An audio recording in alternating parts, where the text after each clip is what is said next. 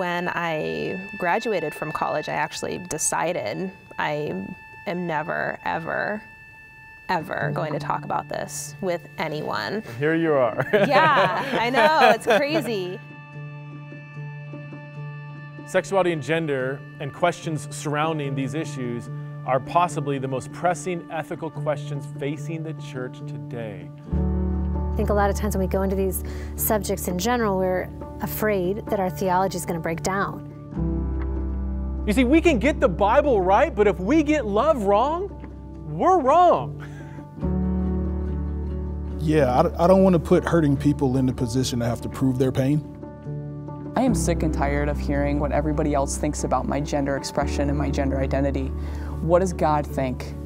There's definitely going to be tension there, but that's going to be true of anybody who's seeking to follow Jesus. It's not the church's theology that's driving LGBT people away, by their own admission. It's our posture. You would think that it would make me doubt God, but instead it made me condemn myself. You see, I need these stories behind me. I need to feel the real lives of a diverse array of real people when I'm talking about this so-called issue of faith, sexuality, and gender, or what the Bible says about homosexuality and gender identity, because it can become so easy just to talk about this topic as some issue, some argument to win, and forget that we're actually talking about real people. What's your family relationship look like now?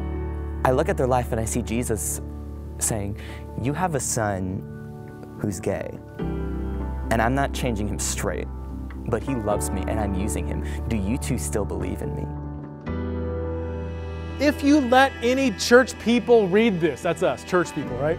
Tell them I don't have to be right to feel loved. I have to be dignified in our disagreement.